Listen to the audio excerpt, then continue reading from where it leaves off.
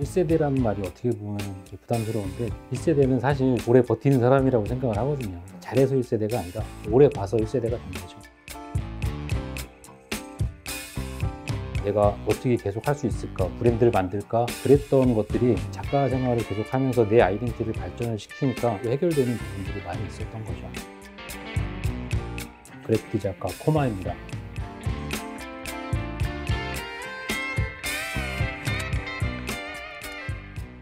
코마 작가님, 그래피티 아티스트에서 최고의 아티스트라. 최고는 조금 부담스럽고. 그런가요? 1세대라고 불러주시고 이제 이렇게 많이 알고들 계시니까 좋은 점도 있고 힘든 점도 있고 하지만 아무래도 1세대 타이틀을 갖고 있는 만큼 책임감을 항상 잊지 않고 계속 열심히 작업을 하고 있습니다. 작업을 멈추지 않는 게 중요한 것 같아요. 2세대라는 게 상당히 어려운 부분이잖아요. 그쵸. 그러니까 누가 가지 않는 길을 갔던 것들, 그러다 보면 상당히 많은 부분들이 있었을 텐데 이게 지금에 와서 이렇게 길이 됐으니까 이렇게 사람들이 보는 거지만 저희가 시작할 때는 이제 길이 하나도 없었거든요. 어디로 가야 될지도 모르고 이게 뭐 예술이 될지도 모르고 그게 여기까지 온 거였죠 사실. 그래피티가 힙합 문화잖아요. 그때 당시에 우리나라 음악이 힙합 문화도 아니었고 또 그래피티가 많이 있었던 것도 아니었는데 저 같은 경우는 이제 힙합을 알아서 그래피티를 아는 게 아니라 그림이 좋아서 그래피티를 알게 됐는데 그러나 나중에 어렸을 때 꿈이 화가였던 게 갑자기 또 딱 생각이 나면서 이게 근질근질하면서 또. 그러면 어렸을 때 그 꿈이 화가였어요? 네, 어렸을 때 항상 화가였어요. 그래요? 미대를 진학하려고 부모님께 진정하게 말씀을 드렸지만 바로 아웃. 네네. 그 시기가 IMF 시기 바로 직전에 벤처 분도 있었고 대부분 공대에 진학을 해서 좋은 직장에 가서 했는데 대부분 이제 그런 분위기였어서 대학을 그때 당시에 취직이 잘 되는 과로 전자공학과, 건축공학과, 화학공학과 하다가 화학공학과 선택해서 이렇게 대학을 진학을 한 다음에 거기서 이제 음악을 접하고 이제 뮤지션의 꿈을 엄청 많이 키운 거죠. 근데 원래 그 화가 꿈이었는데 갑자기 자연스럽게 접힌 거죠. 고등학교 때 헤비메탈에 또 빠져서. 그때 그러니까 그림도 좋아했지만 한편 또 음악도 좋아했고. 근데 미술과 음악이 또 이게 다른 게 아니니까 같이 할 수 있는 부분이 있으니까 그렇게 하다가 이제 음악을 열심히 하다 보니까 미술에 그거를 점점 에너지가 떨어져 있다가 군대를 갔다 와서 음악을 준비를 하다가 그림을 다시 봤는데 그 에너지가 다시 조금씩 올라오는 거죠. 그 그림을 본 게 하필은 그래피티. 첫 이미지가 엄청 임팩트가 강했던 거죠. 그러다 보니 다시 올라와서 점점 이제 또 에너지 순서가 바뀌면서 그래피티를 더 열심히 하게 된 거죠. 그래피티를 처음에 시작을 했는데 그때 인터넷도 거의 없을 때였거든요. 나우누리 하이텔. 그때 당시에 막 힙합 동호회 사진 올리고 그랬는데 힙합 동호회가 난리가 난 거죠. 대한민국에 그래피티 하는 사람들이 있었네. 이제 그렇게 입소문 타고 다니면서 저기 지방에서 어디 카센터 하시는 분들이 연락이 오셔가지고 그림 좀 그려달라고. 페이를 달라고 했더니 주신다고. 그래서 또 신나게 작업하고 돈도 벌고 그렇게 시작이 된 거죠. 내가 원하는 걸 하면서 생활비도 벌 수 있었고. 너무 이렇게 말씀을 드리면은 그래피티로 되게 돈을 많이 벌어서 막 그렇다라고 생각을 하실 수도 있는데 그렇게까지는 아니었고 최소한의 어떤 생활을 할 수 있게끔의 어떤 그런 거를 해왔고. 그러니까 여비만 좀 벌 수 있을 정도로. 그렇죠. 그렇게 하다 보니까 내가 재밌어서 그리는 그림이 아니라 그러니까 의뢰를 받아서 그리는 그림은 사실 재미없는 그림이잖아요. 그러다 보니까 그런 것들에 대한 약간 실증도 났었고 10년 후에 또 똑같이 이 작업을 하고 있기는 싫은 거죠. 이제 어쨌든 계속 그림을 그리려면은 내 아이덴티티가 있어야 되고 작가란 말을 들으려면은 내 스타일이 있어야 되는데 그런 부분을 조금씩 더 이제 키워 나가야 되지 않을까 그런 생각들을 되게 많이 했던 것 같아요. 그래서 옷 브랜드 작업도 하고 스투시를 목표로 저런 브랜드를 만들어야겠다. 그래피티 하면서 제일 다른 일을 많이 했던 게 의류 쪽 일이었던 것 같아요. 디자인 의류. 네, 마지막은 내가 내 브랜드를 만들어서 성공을 할 거야. 그러면은 머릿속에 생각했던 모든 그림이 딱 완성이 되는 거죠. 그런데 의류 사업은 그렇게 쉽지가 않았던 거죠. 그러면서 계속 의뢰받은 일들은 지금도 하긴 해요. 하긴 하는데 이제 예전만큼 그런 느낌은 아니고 최대한 저를 필요로 하는 쪽에서 내 그림만 그려놔도 좋아하시는 어떤 그런 업체들이나 그런 분들에게 많이 작업을 하긴 하는데 예전에 이제 그래피티 하면서 제일 처음 큰 일을 했던 게 서태지 컴백 무대 막 그런 게 프로필이 있거든요. 그 무대를 그래피티 꾸몄던 것 자체는 되게 그냥 일반적이었다고 생각을 하지만 그 이제 PC방에 있었던 게 아니라 뒷골목에 있는 게 아니라 무대로 올라가고 무대 디자인을 같이 함께 할 수 있는 그 요소들로 쓰이고 음성적인 부분들이 상당히 밝은 쪽으로 끄집어낼 수 있었던 그러면서 방송, 패션, 뭐 콘서트, 무대 뭐 어디든 간에 다 그래피티적인 요소가 조금씩 계속 들어가더라고요. 그러면서 저도 이제 포스터 디자인이나 뭐 앨범 자켓 디자인적인 측면에서 좀 많이 이렇게 올라갔던 것 같아요. 그 소스들이. 그러면서 코마 아트웍스라는 디자인 회사를 만들어서 열심히 해보겠다고 시작하고 거기서 일단 한 단계 업그레이드 됐던 것 같아요. 그러면서 이제 갤러리에서 전시 기회가 생겨서 그때부터 어떤 그림들이 조금씩 발전을 했던 것 같아요. 변화도 있었고 알을 끼고 나면 또 한 번의 길이 하나 생긴 그런 느낌을 받은 거죠. 그러니까 기존에 이제 계속 그 어떻게 보면 사실 길거리 생활이죠. 네, 네, 어떻게 보면 그 작업들을 하다가 벽에만 그림을 그리고 뭐 이것 좀 그려줘 저것 좀 그려줘 아니면 또 넓은 벽 찾아서 큰 벽 찾아서 그림을 그리고 다녔었는데 전시회, 갤러리 어떤 틀이 있잖아요.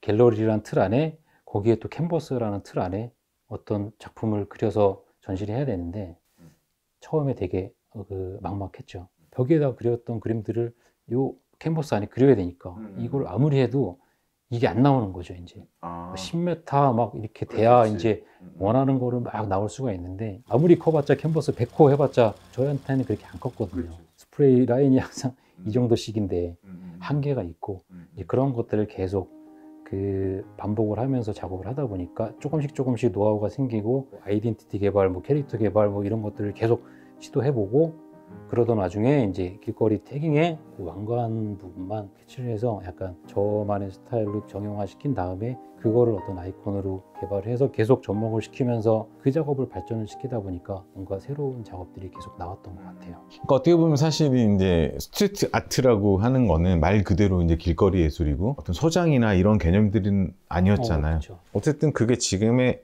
갤러리로 들어오게 되고 갤러리라는 건 사실 어떻게 보면 작품이 만들어지고 그 작품이라는 건 어느 누군가는 소장하게 되고 그런 부분까지 간 거잖아요. 갤러리는 순수 미술만의 공간이 아니라 갤러리에서도 이제 스트리트 아트나 이쪽 문화에 관심을 가지게 된 거죠. 이 그림도 소장 가치가 있다는 거를 갤러리에서도 이제 생각을 하고 있는 거죠. 장르가 우리가 이제 사실은 이제 무의미해졌잖아요. 현대 미술에 들어와서 동양아니, 서양아니, 조선이 뭐 여러 가지 분류가 많았다면 사실 요즘은 그런 의미들이 다 무의미하잖아요. 현대 미술에서는. 저 같은 경우는 완전히 그 선에 완전히 서 있는 거죠. 그때부터 시작을 했고 제가 그래피티하고 의류 사업을 하면서 의류 사업 접을 때쯤 그때가 제일 힘들었을 시기인데 그때 이제 갤러리 통해서 전시를 하게 되고 어떤 그런 힘든 과정이 없었으면은 지금의 저도 없지 않았나.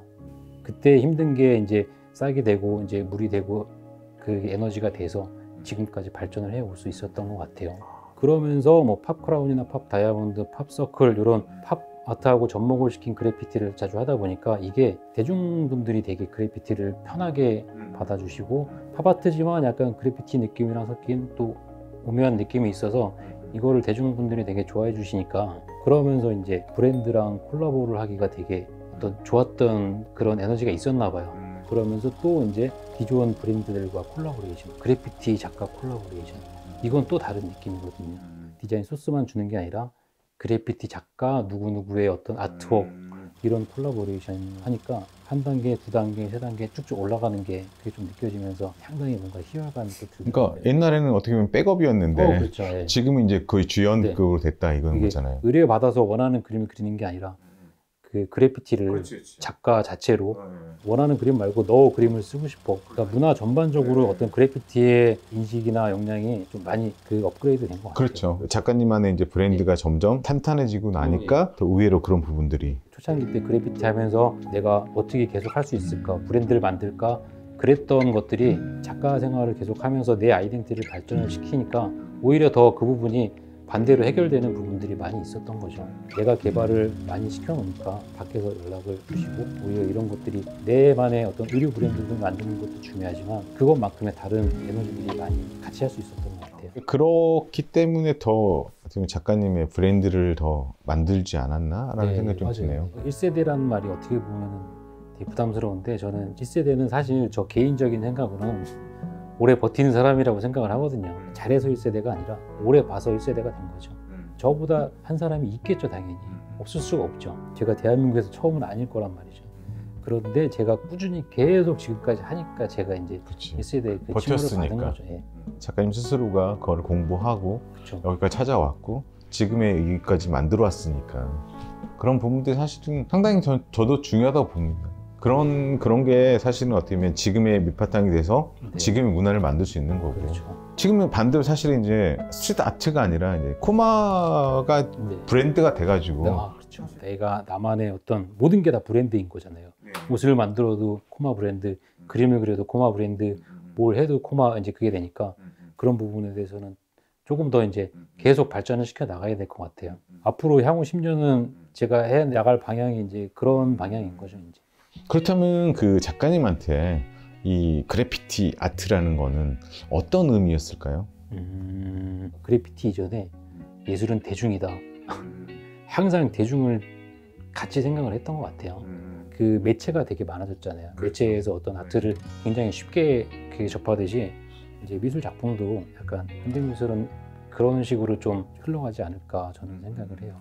어떻게 다양성이 같이 공존한다는 거죠? 아트페어에서도 보면은 이제 젊은 컬렉터들이 되게 많아졌잖아요. 네네. 제 그림 컬렉터 하신 분들도 저보다 한참 어리신 분들 되게 많이 있거든요. 깜짝깜짝 놀라죠. 우리가 그만큼 나이가 들어서 그런 거 아닐까? 그럴 수도 있죠. 네. 어느덧 하긴 생각해보니까 그래피티를 한 지가 20년이 넘었네요. 아, 그러니까요. 바로 얼마 안 된 것 같은데 나만의 미술, 나만의 예술, 나만의 그래피티보다는 내가 이거를 표현을 하면은 사람들이 어떤 생각을 할까? 어떻게 볼까? 어떤 색감을 느끼고 어떤 생각을 할까? 이런 부분들을 되게 생각을 많이 하고 작업을 한 것 같아요. 저는 그냥 대중적인 작가가 됐으면 좋겠어요. 대중적이라게 여러 가지 뜻이 있겠지만 이 작가님은 되게 밝고 따뜻하고 좋은 에너지를 주는 그래피티지만 오히려 반대로 그렇게 해석하실 수 있게 그런 작가로 남았으면 되게 좋겠어요. 따뜻한 그래피티. 작가님이 처음 그 그래피티를 바라보고 들어갔던 것처럼 그 와일드한 이제 뒷골목에서 봤던 그 에너지들이 지금 이제 좀 갤러리들이나 어떤 다른 문화들하고 만나서 조금 더 이제 많이 대중적이고 이제 편하게 다가갈 수 있게 그런 식으로 또 작업을 계속 발전시켜 나가야죠. 앞으로 어떤 색깔을 쓸지 어떤 그림을 그릴지는 저도 잘 모르겠어요. 계속 찾아 나가는 과정이고 선구자까지는 아니지만 뭘 하나 좀 만들면 좋을 것 같다는 생각이 많이 들어서 계속 지금 뭔가 이렇게 꾸준하게 도전을 하고 있어요. 네. 진정한 왕관을 쓰셔야죠. 진정한 왕관을 쓸 때까지 계속. 네. 아무튼 오늘 그 좀 긴 얘기 잘 들었고요. 네, 앞으로도 또 응원하도록 하겠습니다. 화이팅 하겠습니다. 수고하셨습니다. 감사합니다.